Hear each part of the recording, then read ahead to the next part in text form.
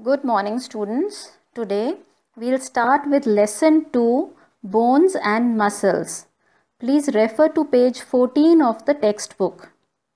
In this lesson, we learn about the skeletal system, that is the framework of bones, how these bones are joined to each other, that is the joints, and lastly, how are we able to move these bones, that is the muscles and its types. So let's get started with the first topic, that is the skeletal system. Skeletal system is a framework of bones. Bones are made up of living tissues, so they can grow and can repair themselves. We are born with about 300 bones.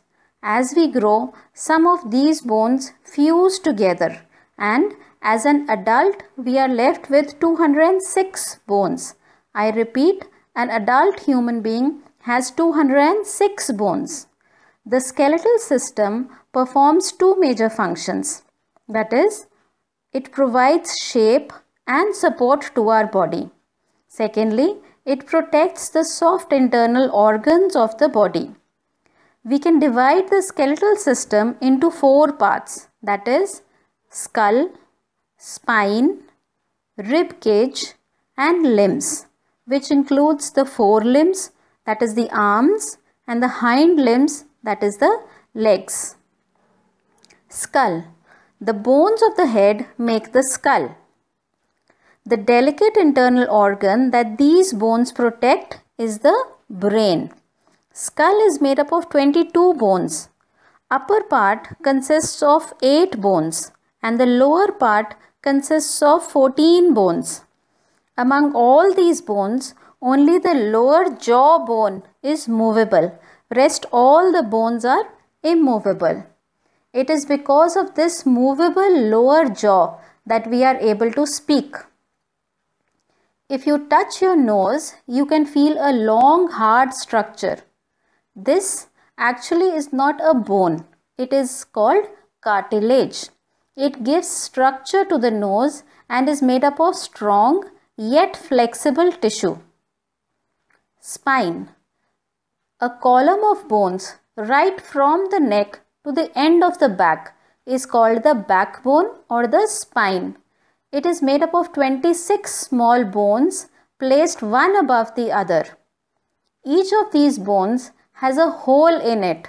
The spinal cord passes through these holes.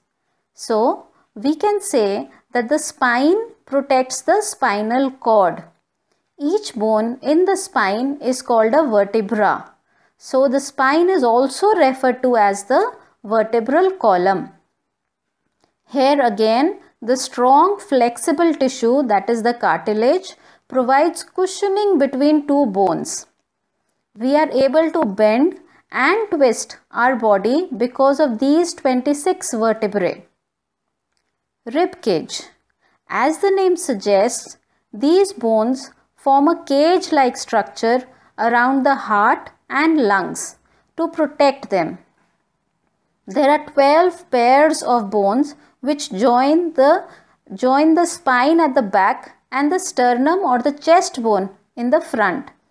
Among these 12, the last 2 pairs do not join the sternum and are called floating bones. Limbs.